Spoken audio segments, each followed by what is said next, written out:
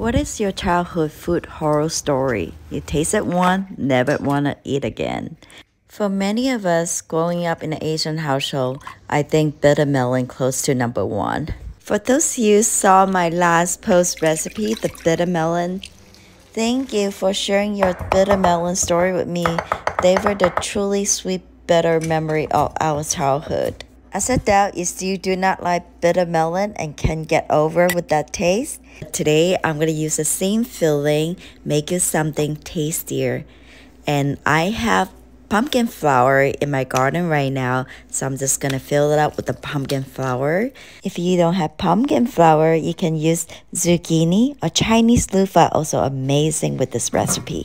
And I steam it for 7 minutes and then garnish it up with all my garden herb and flour.